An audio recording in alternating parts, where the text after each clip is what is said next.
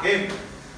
So, good evening everyone. So, ito yung machine ng WaterMax Enterprises na 32 stages filtration process.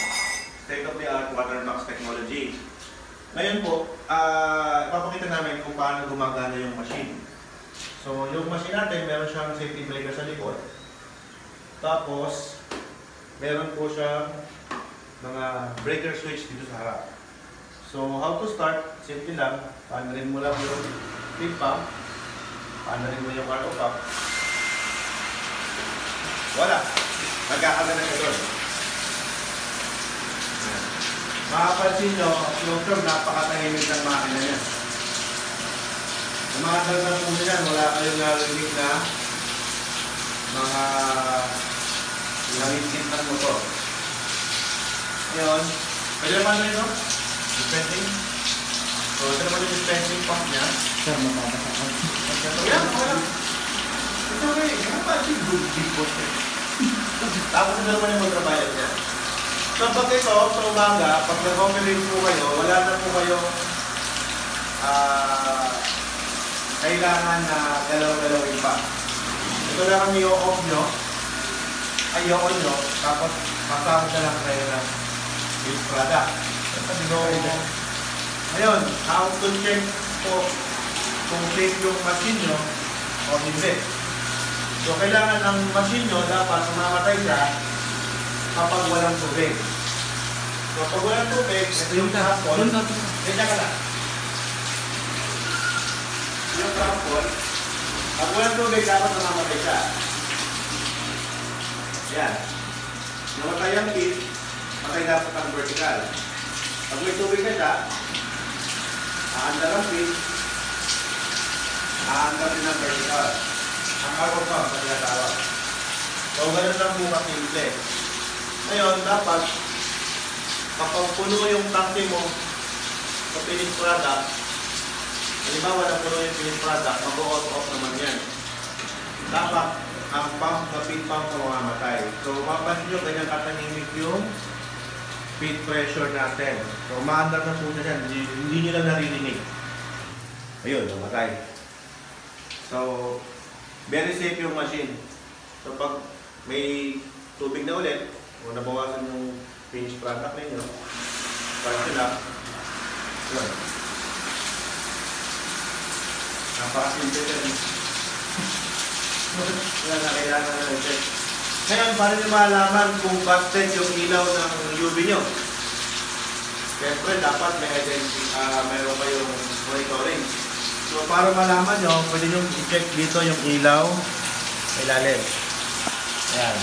Kapag yan, yung ilaw na yan, ngayon, ay kulay pula, ibig sabihin, busted yung ilaw. So, dapat green siya. May nakalagay green. So, sa 32 pieces namin, we use 12 gallons per minute na ultraviolet. So, malaki. Kasi po, malaki siyang discharge nito compared doon sa ordinary water filter. And you can check din yung ultraviolet na papunti nyo, iniilaw siya dito sa mga hukuman. So, papatay natin yung ilaw ngayon. Ayan. Lumino siya. Ito ba? Ayan. Nag-glow in the dark yung mga process niya.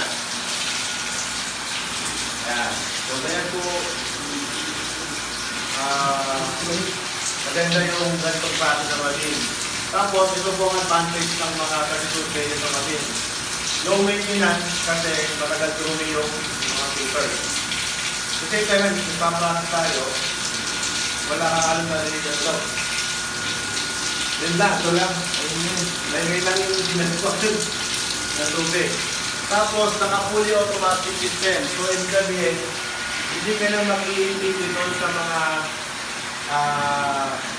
pag-limit nila ng mga multimedia filters mo, like this one. So, less po yung stress ninyo sa pag-manage ng water filter. Ano po ba? Kung silent series siya, siyempre, mataas ang production.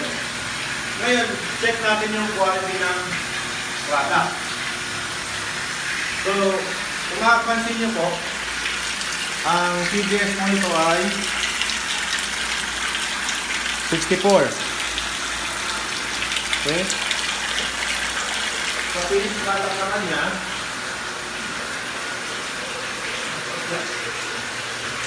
huwag tayo ng sample dito. Nakasan ko lang. Hindi nakapako siya, 1.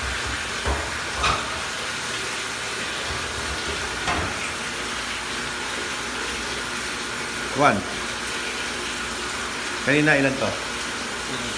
0. Luglugan natin ng konti. Mga TBS lang.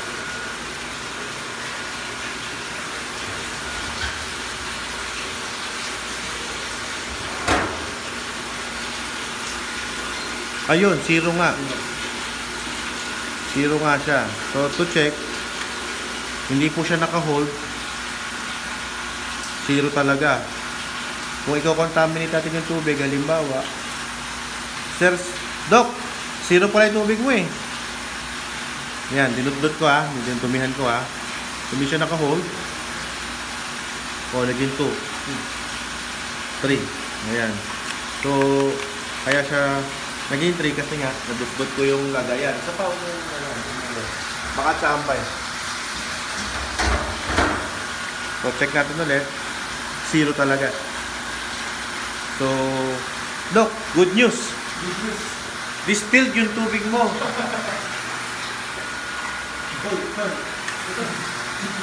So, distilled yung tubig mo, kaya huwag ka magabagsak ng preso.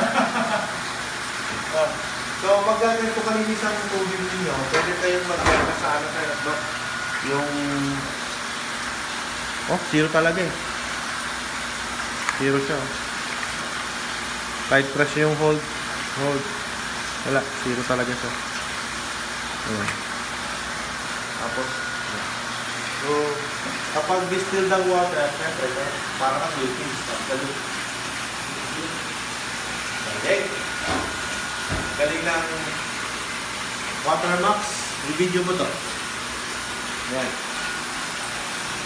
Ayan. Nakabasa ba? Ha? Purified water. Distilled kumalabas. Purified water, pero distilled ng process. Ang kapa. Saka sir, take note, double membrane po siya, no? Ang flow rate niyan, tingnan mo ba? Ang flow rate niyan, ang taas.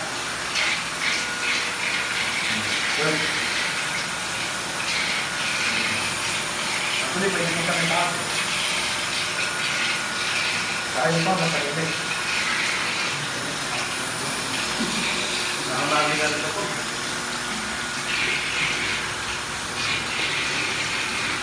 Mato ko ba siya? Oo. Ito, parang nakakita na yung noise. Lapit mo dito.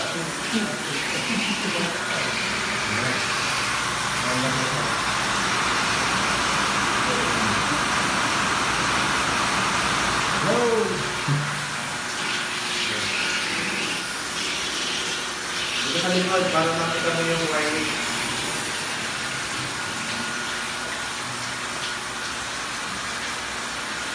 Kita ba? Ilababo. Tapos weekly. Yung mga bago mag-install kasi nagpapagay dapat nakabit. Ganito na yung ano, yung kinakabit. Para matibay. Ano ba? Anong oras? Anong oras? Ngayon. Tapos, itong setting na to, every 2 days mag-auto cleaning siya. Ayan. One stage, dash 02 is, tapos ngayon, 12:20 na ng umaga. So, pinuha ka na naman namin. Si ma'am, siguro, tulog na. Tapos ito, mag-abakwa siya ng every 5 o'clock in the morning. 4 o'clock in the morning. 5 din to. Dapat to 6. Process na lang ulit natin. So, ang daming breaks, Doc. Yung double membrane ka, yung mga kwarto mo. Fully automatic na system. UV. Doble. Doble yung size. Ano ba?